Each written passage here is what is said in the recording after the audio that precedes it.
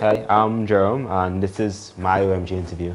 I am from Mura, that's deep south, and I paint. I've been painting for as long as I can remember, or at least doing art for as long as I can remember.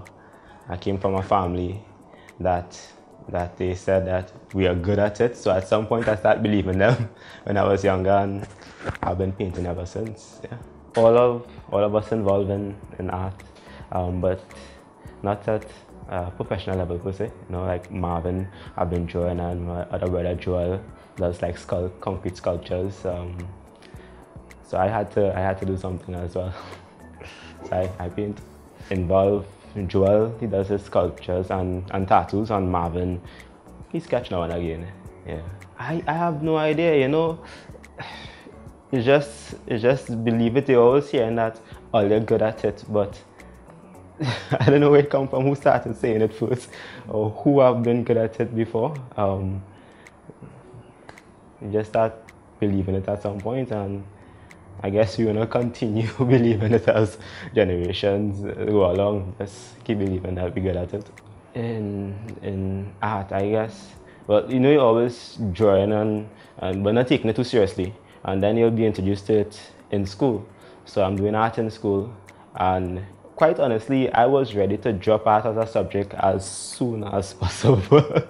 So in Form 3, when they made us choose our subjects, I think I did well enough to get into something else other than art, like food and nutrition, TD, one of them, and they decided to put me in art. I wasn't, I didn't want to do it at all. I told my mom, well, how am I gonna mind my kids when I grow old? Choose this as a subject.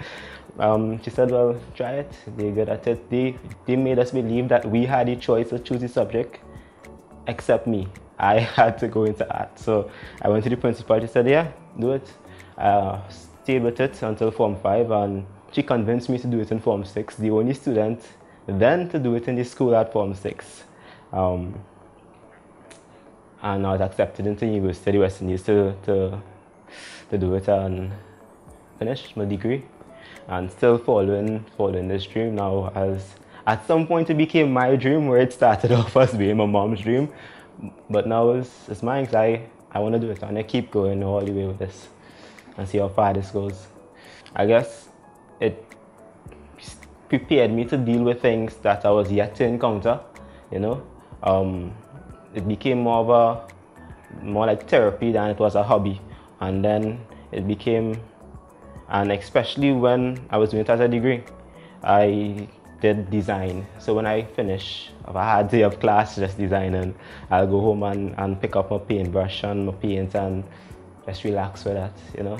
A little bit of music and just drawing and painting to end the day. I'm 25 years. At some point, like, I had this image of what an artist looked like, and I thought, like, at this point I would be that artist and be doing all this cool stuff. But right now I just want to exhibit. I just want to put some of my paintings in galleries and just stand back and look at them, or people to see my work. Like, that's it. As far as the dream is, I just want to exhibit. So galleries out there, call me. I guess the fear of approaching them and being rejected is something I want to deal with first. So I want to get a body of work, a strong body, and at least a good following of people who like it and appreciate my work before I approach them. It'll be a little more difficult for them to say no, I guess. I guess the first milestone was finishing my degree. The second would be when Al contact me. He tried this space in St. James to showcase young artists. I'll message and I'll say, I like your paintings, I want to put them in my space. I'm going to try to sell some pieces. That was a big deal for me. And I think he was able to sell about 3 pieces. A few of my favorites were sold right there, so that was a huge deal for me. I'm one of the another milestone. So our next one would be entering an exhibit space. And I guess, you see, I still have these very, very small dreams, no big dreams. That's just I want to enjoy the process as I go along. Biggest lesson I learned so far is don't be afraid to make mistakes. Yeah, I guess that may have came up from the way I approach art. Like when I'm drawing, it will take forever for me to look at something and try to find that right and correct line to put it down. But whereas you could just approach a paper and put that first line down and realize, that one is wrong. Put down the second one, that one's probably wrong. And probably by the 10th line you have there, when you look at it, you're going to see like this. You're going to see which line is the correct line in it. And I guess even with the painting, you're going to have this very, very layered approach because I get it wrong so many times. But when I'm done, there's something beautiful there. So I take that lesson and transfer it into life too. When you make a couple of mistakes in drawing, the mistake is there for you to look at it and say, yes, I got it wrong 10 times. I got this line wrong. But somewhere between these 10 lines, there's the correct one. And in painting, you're able to just put the right thing over it and end up with this very layered and beautiful piece. My mom, yeah, I guess she inspired me the most. She passed away, but she had this ability to find a goal and focus on it, and regardless of everything else and everything that's happening around you, to be able to work on it every single day, with every fiber of your body. Yeah. She inspires me in that aspect. Yeah. 6 years ago, was it? 6 years or 7 years? It's horrible, huh? It's constant. No, it's that I'm unable to remember the exact time. I guess that's how I dealt with it too, by just pretending it didn't happen. And So you were how old when it happened? I was in secondary school. Wow. Yeah. So I dealt with it by just pretending it didn't happen. And interestingly,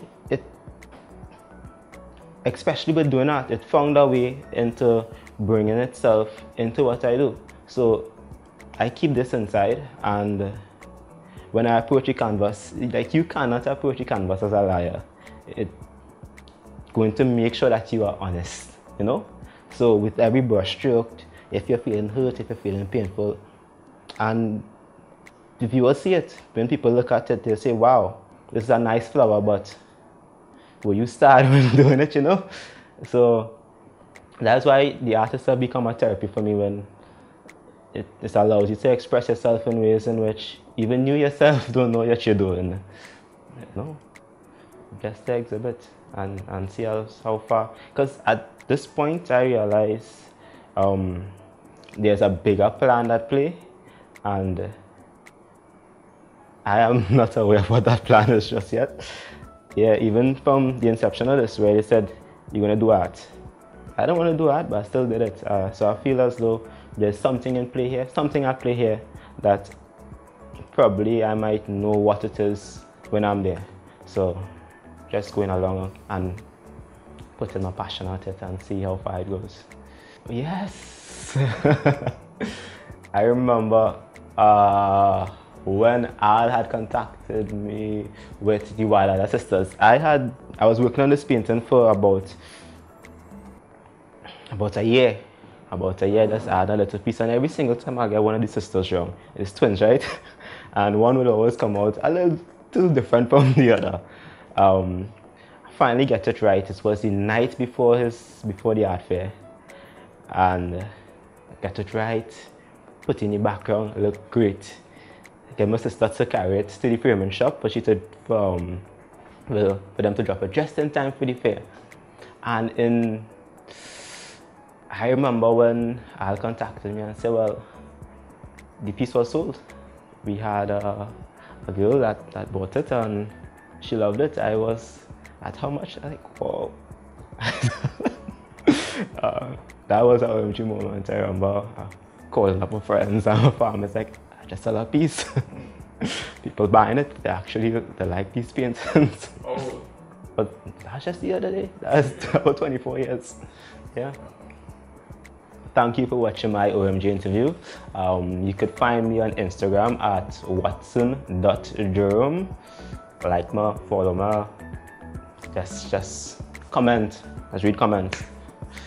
And bye bye.